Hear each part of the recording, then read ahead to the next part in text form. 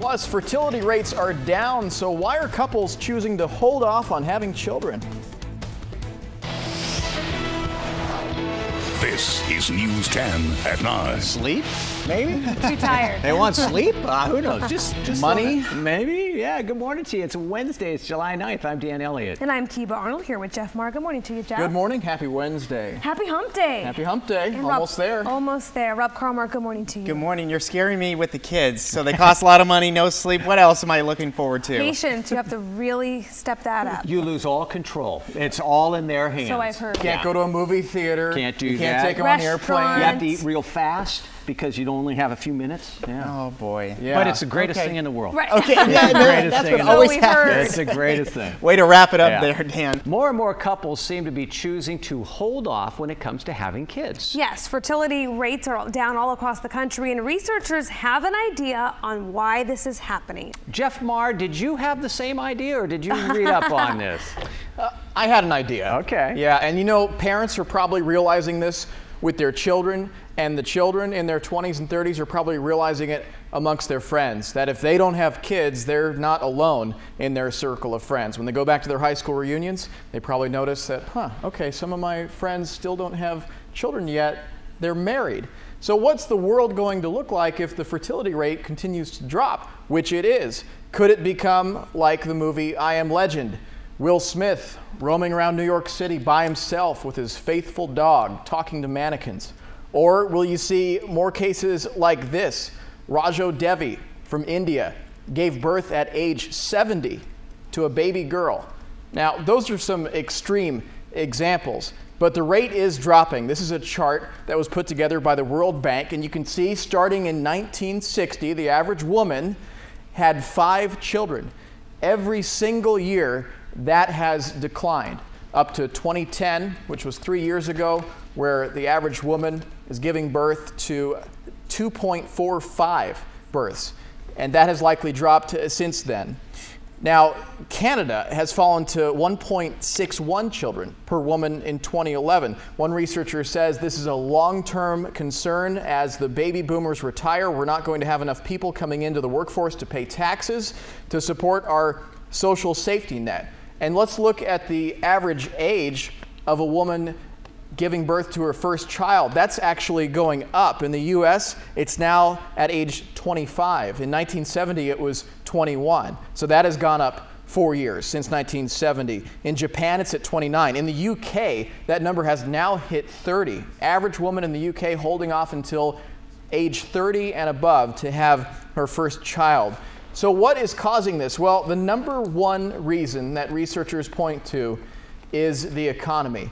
That more moms and dads and married couples are looking at dollar signs when it comes to having children more so than anything else. They're thinking, what if I lose my job? What's going to happen to my family? What about college tuition? It's at an all-time high already. Students already have $1 trillion collectively in debt across the nation. So what's it going to be like 18 years from now?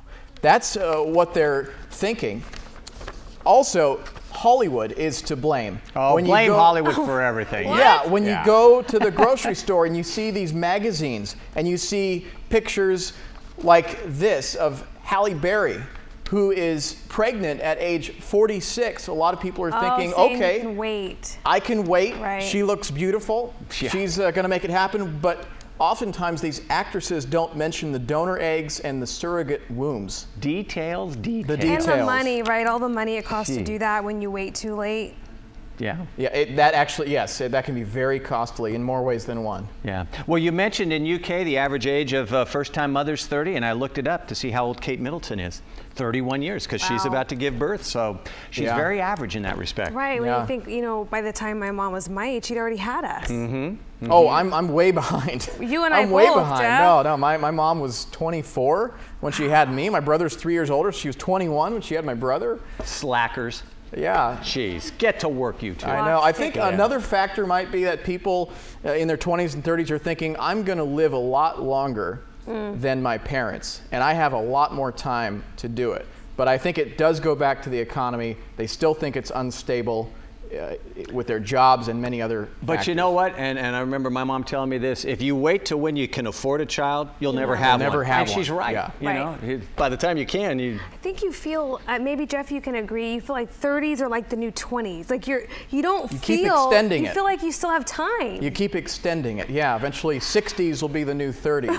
I think eventually you just have to take the plunge and No, you know what? What we need is a new app that deals with all this. If we can come up with an app, you know, plan then it all out it'll for all us. be better. Yeah. Thank you, Jeff. Sure. Well, who has an iPad here? Quick poll. Yep. You guys have iPads? Not much competition with iPad, right? Did you consider any other products? Nope. No, not at all. Nope. Well, Windows 8 is coming on strong. Take a look at this new ad. This kid's got great stuff. How many strikeouts this season? I gotta switch apps. Hold on. What's this kid's ERA? 173. How about against lefties? 288. What's going on? I can hear you, but the video stopped. I just have to switch back. I think we gotta pull the trigger on this kid. All right, I'll go talk to his agent. Mo, how are we looking? I think he's in talks with another team. I like that. Good Yeah. ad. I hope the audio is that impressive. great. Well, that's one of the new features, though, being able to do multiple things at once easily. Okay. Yeah. Well, Jeff's like, okay. Because you guys just get bored with only one app at a time. I mean, Right, you've you gotta got to have have 4 or something 5 else. going. Switch back and forth. Yeah, well, the video conferencing, that looks cool. I'm does. excited for that. We're going to end on this. This comes out of Dublin, where people are very happy there, including a taxi driver who is doing a bit of an impromptu dance when he hears a very catchy song.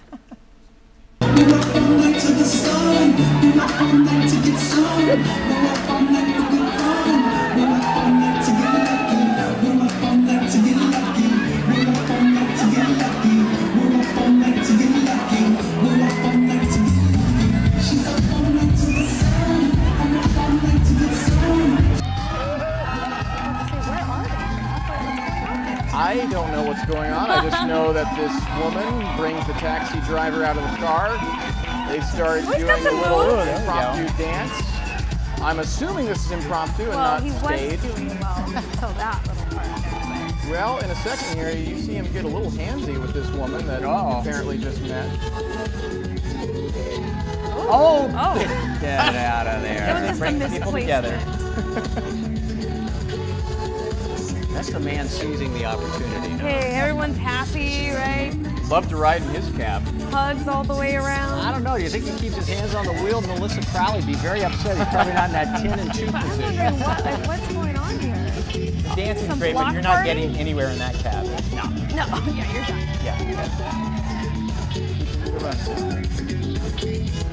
done. Suppose we could call it an Irish jig? Yeah, I think so. Definitely. Modern I twist think to things it. have changed over there. Just a little bit, just a little bit. Things haven't changed here. We've got more news coming your way an hour from now. Come on back for News 10 at 9. The View is up next. Elizabeth Hasselbeck's final show. News 10 is everywhere you want to be.